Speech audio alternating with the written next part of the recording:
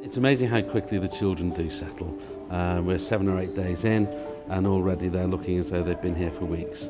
And that's, I think, a credit to the staff, and because we have the small class sizes where the children are noticed, they're guided and they're helped to become their best selves.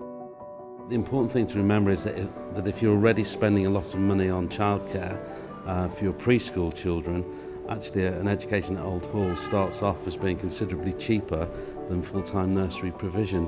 So if one's already used to paying for that kind of care, then this is a logical next step forward. One of the most important things that we offer at school is that we have small class sizes, and so that teachers have ample time to get to know the children as individuals, spend time with them, find out their strengths and weaknesses and how to develop them. So it really is a bespoke education.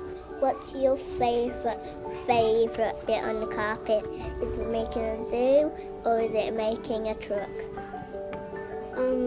Making a truck.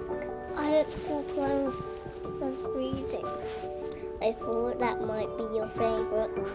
I think one of the things that parents sometimes feel, or prospective parents, is that our school is very posh.